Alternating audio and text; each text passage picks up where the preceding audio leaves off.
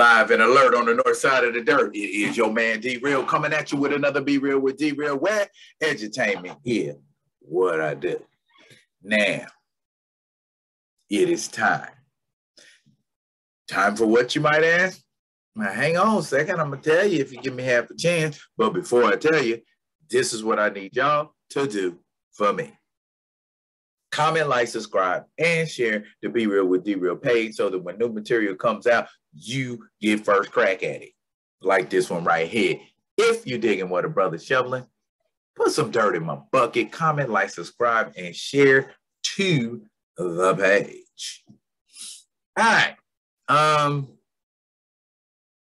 not going to talk about Thor: Love and Thunder. That's not what I want to talk about. That makes it sound like, you know, I'm bitter and salty if I start bagging on it. You know, it's doing numbers, but to talk about it ain't good. So I'm gonna let the rest of the critics and content providers who are already giving it the once over to do what they do, because from what I've seen, they're doing a grand job. So I'm gonna leave that to those that went and seen Thor: Love and Thunder. I've just seen a couple of scenes online. Other than that, I don't even know what to say. That's not where I'm at. Right now, it's time to draw a line in the sand as far as the recast T'Challa movement. First of all, I'm getting ready to stop calling it the recast T'Challa movement, because it has become painfully apparent nobody over at Marvel has any intention of recasting T'Challa, at least not in this movie. So since they have decided to do what they do, I've decided to do what I do, and we gonna boycott Black Panther 2, Wakanda Forever. What does that consist of? Other than not seeing the movie, well, it's a Marvel Studios product. And so many of you have come to the conclusion, like myself, that you ain't going to be fucking with no Marvel Studios productions, period. They don't deserve my money. Okay? Now understand what I'm saying here. It's pretty plain and simple. They don't deserve my money. I'm not putting any money into Marvel Studios anymore, because Phase 4 has shown me that Marvel has become an entity so engorged and just inundated on its own profits that it appears that they are of a mind that they don't have to give any more deep thought to any more of their projects. They just, it's like, okay, open up a Black Panther comic book. I'm going to take this, and this out of it. Never mind that those 4 or 5 things aren't even related to one another, or can't tell a coherent enough story on their own. We just doing it because we can do it. It doesn't matter. As long as it's a superhero and there's explosions and there's fights, we don't give a damn about canon, and we don't give a damn about what characters are what.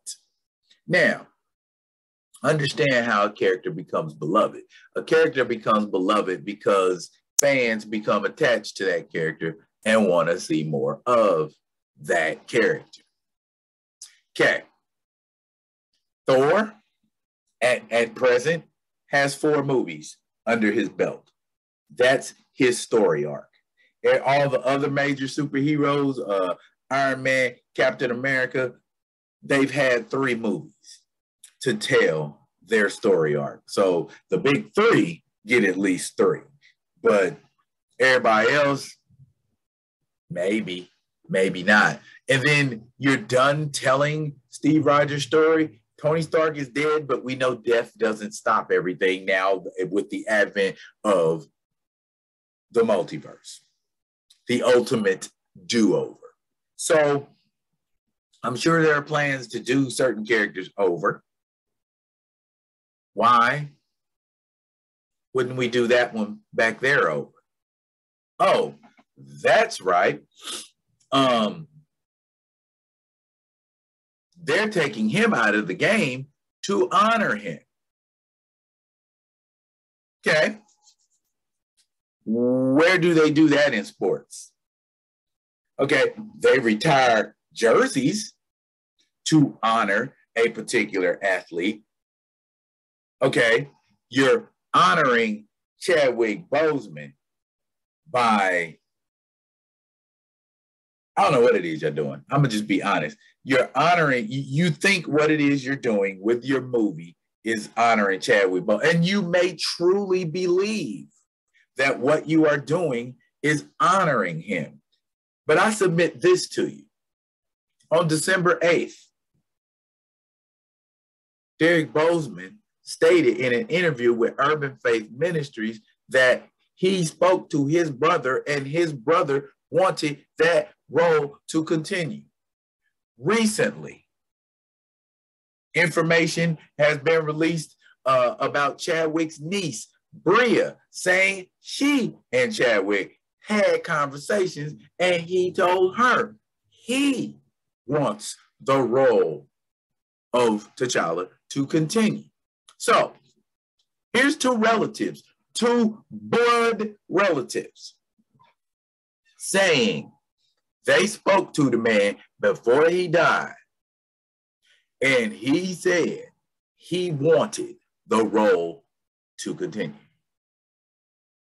So how the hell are you honoring him if you're not even listening to the family? Are you honoring him by ignoring the family? Are you honoring him by propping all these celebrities up like puppets, getting them to say what you want them to say? Okay? Martin Freeman feels strange about what went on. It didn't seem the same because Chadwick wasn't there. Well, of course, Martin, it's not going to seem the same. You don't make a James Bond movie without Sean Connery, Roger Moore, Pierce Brosnan, or Daniel Craig on the set. So yeah, I agree, Mr. Freeman. It's going to feel strange because it's not something you should be doing. It's a decision you made in minutes. You said it yourself, Nate. You said it yourself, Kevin. You said it yourself, Ryan. It's a decision y'all made in minutes. It's a decision you made with your emotions and not with your brain. So because I'm revealing what you guys have been doing, honestly, and it ain't to pick on nobody or single nobody out. It's to kick facts. Where's the lies at? Where's the mistruths at? Are we picking on Marvel Studios? How can me, as a lowly content provider that doesn't have near the influence as, say, Everything Always or a comic book cast that's harassing a multi-billion-dollar company with my opinions and my observations. I'm doing that? How am I doing that? If I'm not lying, it's not harassment. Is it? I mean, what are we, because this is what I've been told. You know what I'm saying? That I should not come out and speak and tell the truth and say what I feel is really going on based on information and facts that have already transpired. And I'm not getting ready to go into all of those facts. I'm not getting ready to go into the Urban Faith video. You can Google that. You can look that up. I'm not getting ready to go into what Bria said. You can Google that. I'm not getting ready to go into what Kevin Boseman, his younger brother, said. You can Google that too. Okay? All of this information is available to you. I have videos that I put these links in. Okay. If you've been rocking with me, if you've been following me, if you've been following anybody in this movement, all this information I'm talking about has circulated and regurgitated. And everybody at one time or another who is pro recast has given this information to the masses. So the information is out there. You go find it and stop telling me I need to post a link or I need to show you a video or I need to go to a site. No, I don't. You do, because you're the one who does not believe it. And when I say you, I mean the skeptical. I mean the uninformed. I mean the anti-recasters. I mean, yeah, an everyday, ordinary moviegoer who doesn't have a blessed clue of the machinations and designs of Marvel Studios, Kevin Feige, Nate Moore, and Ryan Coogler. Now, these are all the people involved on the project. Where's the lie at? I'm still not lying. I'm still not telling the truth.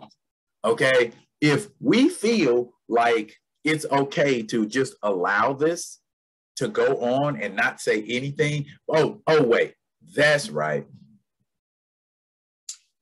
We've got to wait for the trailer to drop, which will probably drop during Comic-Con. If it doesn't drop during Comic-Con, what'd that tell you? If they don't drop something during Comic-Con with regards to Black Panther Wakanda Forever, what does that say to you? I know what it says to me.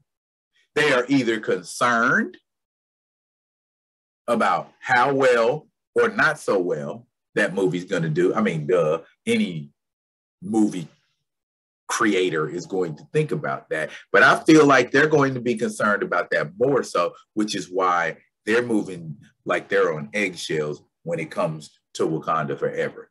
They want to make sure what they drop doesn't put a black eye on them. So then my question becomes, if they are truly so concerned about dropping something that may paint them in a negative light, does that mean that they know they've actually done something that's going to shine a negative light on them? I mean, any other time, they were just cranking out trailers. They were just cranking out previews. No problem. I mean, generally, when do you see a trailer? I saw the trailer for Black Adam, and I know it's a DC movie, but I saw the trailer for Black Adam like a couple of months ago, and that movie doesn't even drop until October. What the problem is? I mean, we done seen the art for Namor, cringe. We done seen the art for Atuma. We done seen what Shuri and Okoye look like, but we ain't got no actual scenes from the movie itself. No teaser trailer. Are you concerned that there isn't a teaser trailer for Black Panther Wakanda Forever yet? I know what you're saying. They're Marvel, and they can drop that trailer whenever they feel like it. They're Marvel, and they can make whatever movie they want to make the way they want to make it. So shut your ass up, D-Real. You're right. They can make a movie any way they want to make it. But if they're making a project that is offensive to fans, I'm going to talk about it. That's my job, to tell my truth. If they're making a movie and they are proceeding or they have proceeded to make this movie under false pretenses, under false premises, they can be called out now. We don't have to wait for a movie trailer to do that. We have Derek Bozeman, Bria, and Kevin right there. The family. Ain't none of these people saying what they saying about honor talked to the Bosemans. That is a fact. It is indisputable. It's not a rumor, okay? Vox from New Rock Stars lied and said that the family had been contacted. They have not. They were not, nor have they been up to this point, as far as I know. So, what information am I releasing or talking about that's going to be disrespectful? What information am I releasing that's not true? How am I, a little tiny insignificant page on YouTube, getting ready to make Marvel Studios crumble? Nah, I'm not going to do that, at least not by myself anyway. So that's why I'm saying right now to y'all, we've seen enough, we've heard enough to say, boycott Black Panther 2. Boycott Black Panther Wakanda Forever. Boycott whatever the heck that movie is getting ready to be called. Because they are not being respectful to the fans. They are not being respectful to older fans. New fans are who they're being respectful to. They couldn't give a damn about older fans who have been in this and have loved T'Challa since before 2016. That's what I got. Boycott Black Panther Wakanda Forever. For the people who didn't hear it in the back. Boycott Black Panther Wakanda Forever. Because they are not honoring the wishes of the fans. Period. That's it. I don't need another reason. You know, if I felt passionate about it, if I didn't feel passionate about it, I would just ignore the situation and I wouldn't say anything about it. I don't expect T'Challa to get recast at this point. I'm not that naive. Okay, if it happens, miracle of God, praise the Lord, hallelujah. If it doesn't, I am not that gullible. But in the same vein, if you expect me to just sit down and be quiet and they don't drop that trailer until October, you're tripping. You smoking that good. If you think I'm just going to be quiet for months upon months. I understand some people believe there are levels to this. Some people believe that it's chess. I make a move, then you make a move. I make a move, then you make a move. Okay, that's how chess works. But I've often thought to myself, maybe this ain't chess. Maybe it's war. You know what I'm saying? And in war, you don't wait for your opponent to attack you. You don't wait for your opponent to fortify their defenses. If you see that you surgically struck and where you struck them popped a crack open, you go in that crack and you destroy. Well, I ain't gonna say destroy, but you go in there and you secure. You go in there and you secure. You take. Whether that's a beachhead, whether that's a desert, or ownership of what's right in a movie. I understand you making the movie, but you want people to come see that movie. Those people would be fans. And if you are isolating and alienating your fans, it is my responsibility to tell you the fans ain't coming. You see what's going on with Thor, Love, and Thunder right now, Feige. You see what's going on with it, right? Correct course. Y'all about to crash and burn. And that's just my opinion. Nobody else's. I think you're about to crash and burn. But, I mean, if that's what y'all doing, do what y'all do. But you need to know we ain't buying your brand. Literally, we're not buying it. Okay? So, love, peace, and hair grease. I truly hope that the same people that were stepped on the way up, you hit every rung on the ladder on the way down. I mean, I don't mean that in no mean way. I mean that in a destiny kind of way. If you screwing over everybody, you ignoring everybody, if you're saying, You know, don't nobody care. I mean, you arguing with your co-stars on Miss Marvel. You know, you going back and forth with the young lady in Miss Marvel because she trying to correct you about 616, which I think I did say too on this very channel. But you know what? I'm gonna leave it at that, y'all. Okay, I think y'all got enough information to marinate on at this point. Boycott Black Panther, Wakanda Forever. Okay, it's the concept of it is not viable, and it's not something that fans want to see. How you feel about this? Tell me how you feel in the comments. And as always, I'll be coming at y'all with another one of these other ones. And until I do, y'all be good to each other.